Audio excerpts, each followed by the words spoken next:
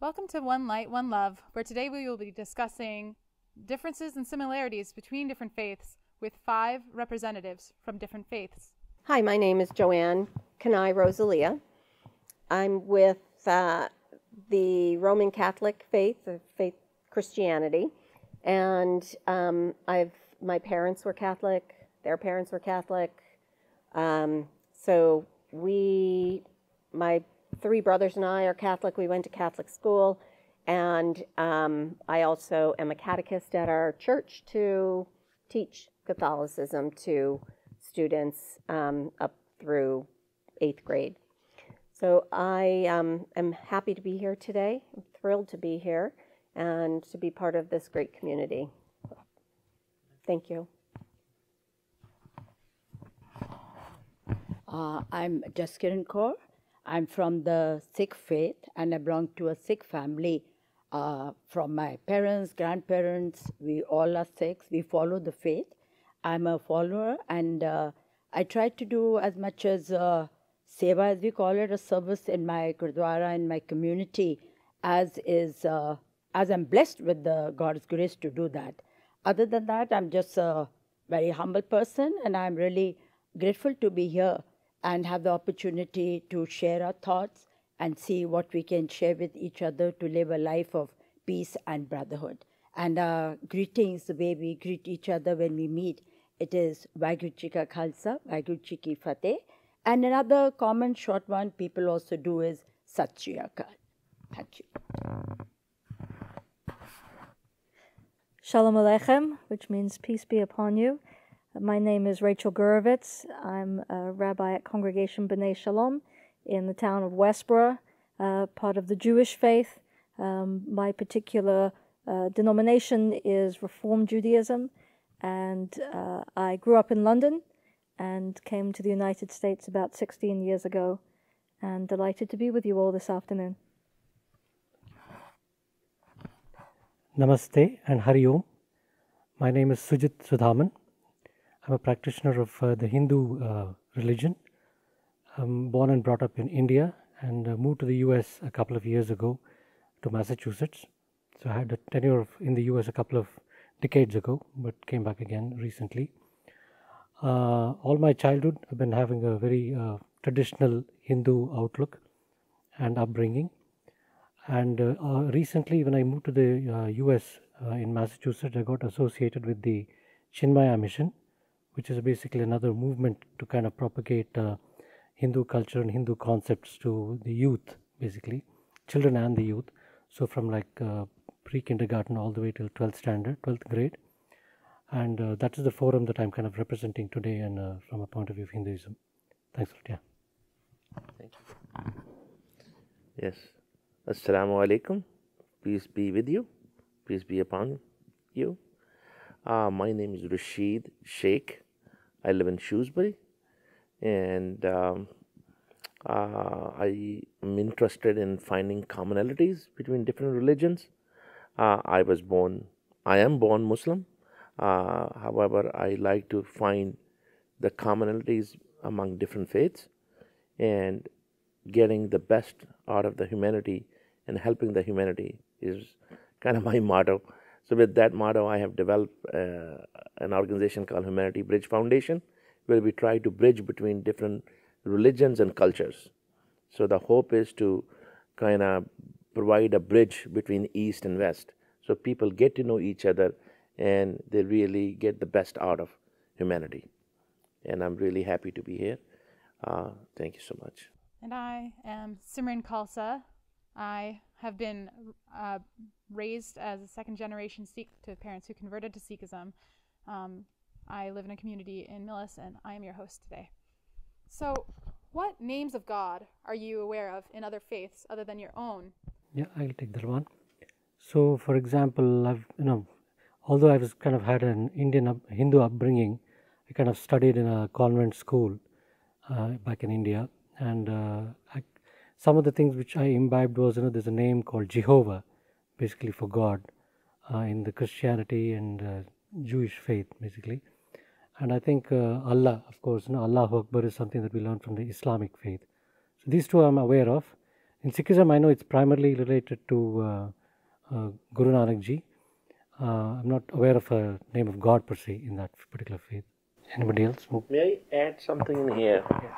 So, once again, since I like to find commonalities and I like to get into the roots of the words, so Jehovah is really, when you pronounce in different languages, J is also pronounced as Yah.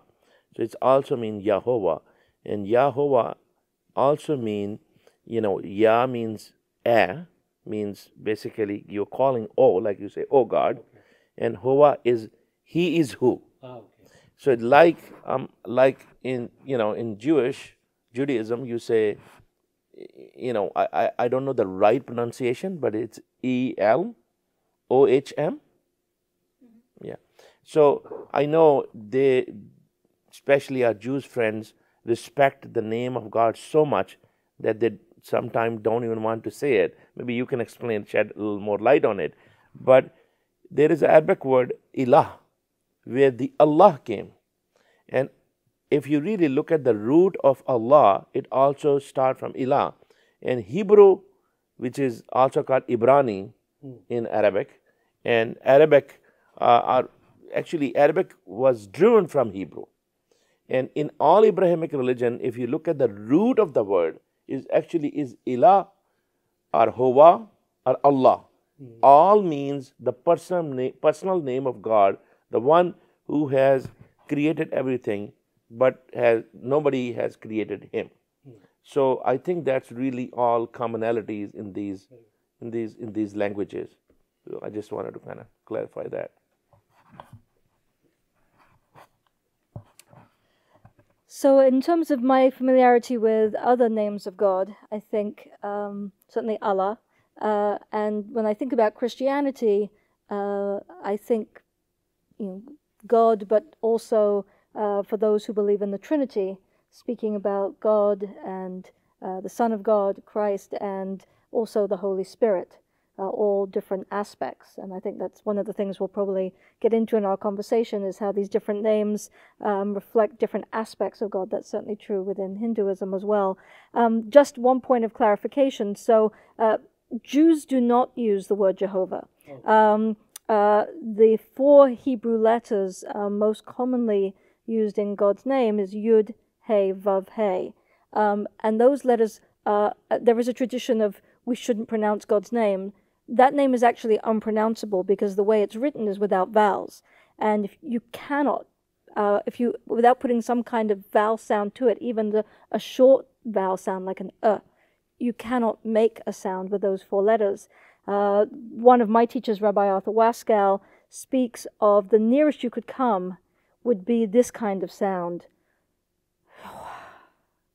which is basically the sound of breathing, which is a beautiful way to interpret it. But in the Bible, God says to Moses, I am that I am, I will be that which that I will be.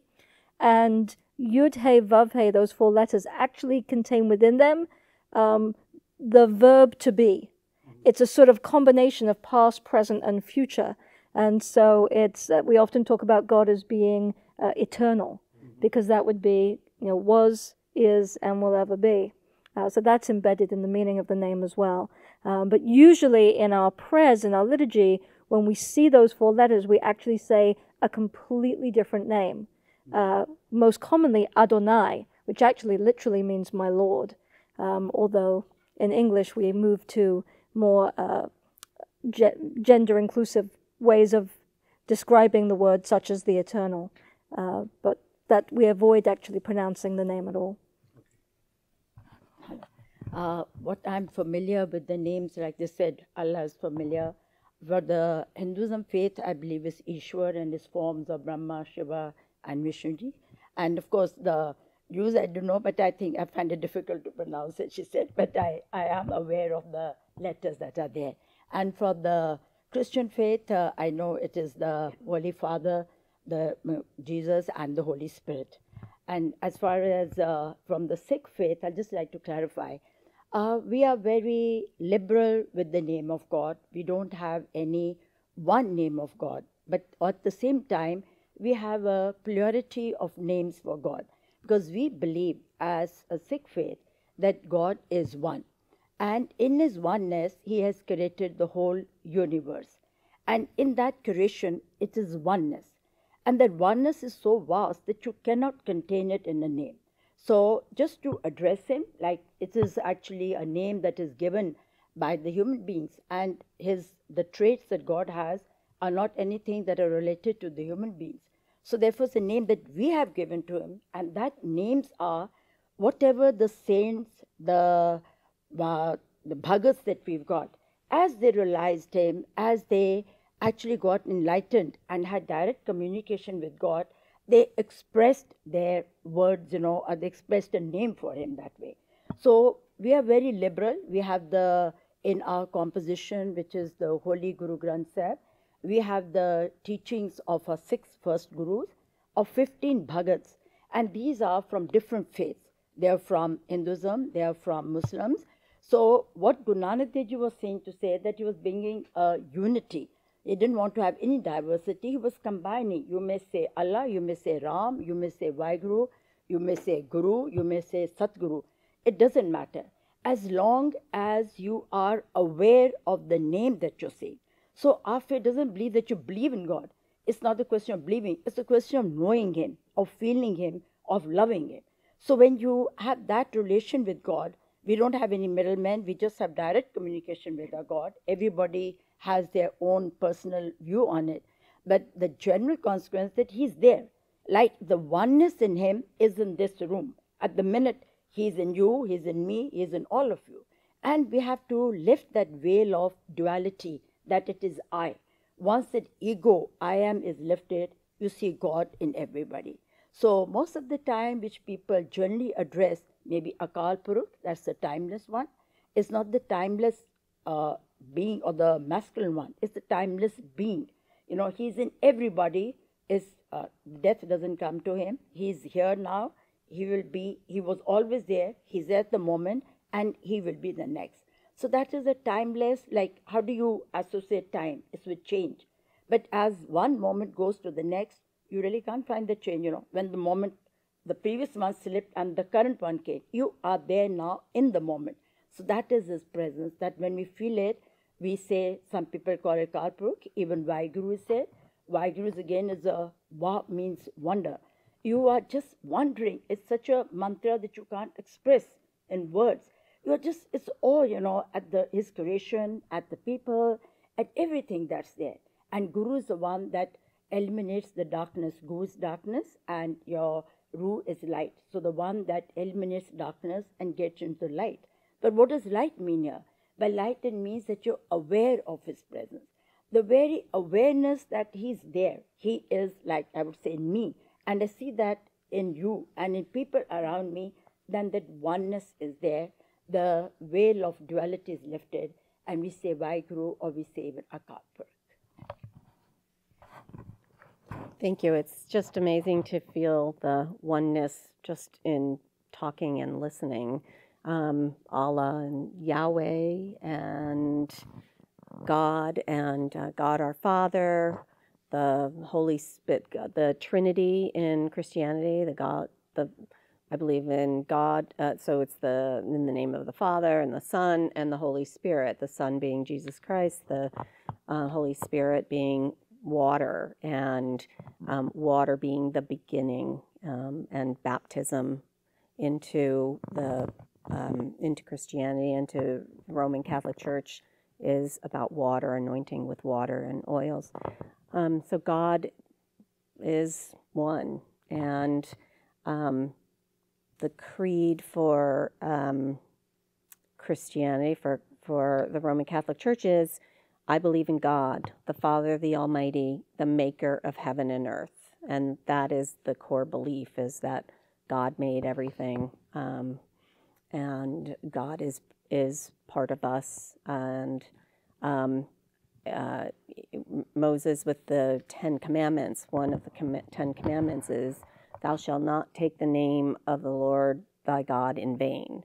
And that's something that is the name God, the however referenced, is something that should not be taken in vain. And, what hits close to home for a lot of kids and parents is the reality of that. And when people say, oh my God, and Jesus Christ, and that is, we don't believe that is, that's one of the commandments, that is taking the name of the Lord in vain. And, it takes on meaning when that reality, of the day-to-day and what we believe in and how simple yet complex it can be.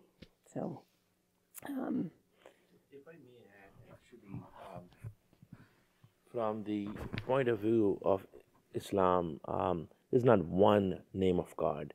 Actually, there is, first of all, if we can understand all the attributes of God, then we can bound Him in our mind, and God is boundless. So we cannot really, give all the attributes, because we don't know all the attributes. However, there are 99 common names of God in Islam, and those common names are with the attributes of God. That, Allah is more like a personal name, but then there are names, what we call sifati name, or attributive names. So, when we say Bismillahir Rahmanir Rahim, we begin with the name of God, who is Rahman, most merciful, and Rahim, most kind, and the one who created mercy. Okay, and likewise there are, other names like Sami and Basir. So, for example, my son's name is Sami, and I gave him the name from God's name. Now, we all are Sami. Sami means the one who is listener, the one who has ears, who listen. So God, again, in my opinion, God has created the whole humanity on His attributes and gave very, very, very minute of His own attribute to the whole universe. And so if we listen because of His given attribute, whereas He is Sami, He is the ultimate Sami. Whereas we are a very, very small, it's not our own, it's borrowed, right? And like Basir means the one who sees. Now God sees, and He can see, through many, many, many, many ways. That there is one saying that, if there is a very small ant underneath the big, like a mountain, and it's a dark night, and God still see and listen to that and provides. And that's the reason one common name of God, which is very common in Sikh and Islam, is Rabb. Rabb means sustainer. We say Rabbul Alameen, the sustainer of the universe. Our universe it's a plural. So God has many, many names because of His attributes. I can go on, but I just want to clarify. There are many names of God in each religion, but at the end of the day, we are talking about the Creator. That's what we are talking about. And then the rest is all His creation, and that creation comes in different forms, and that creation has enlightenment from God in different ways. So I believe that it's like we are in a magnet, and closer, or if more closer our magnet is, our heart is, the magnetic flux is better. And then we can connect with God much more quickly. So more, so it's at the end of the day, is the Creator we are all talking about. And then He sends His creation to connect with us. I like to add to follow up with this. He's right. There are 99 names in Muslim faith. But as far as in our religion, Sikh faith, they say, Guru Gobind Singh Ji says, you have no name. And yet, they say there's so many names that I just can't count them. So therefore, I can only count them according to your deeds that are there, which come kindness, compassion, other things. And yet, that is only, he says, God, if you bless me with the grace of even expressing that. There's so much that Guru Nanak Dev Ji says, I cannot find the end of you. I cannot express you in any name. It is, so vast. All that I can do is I can feel you, I can love you.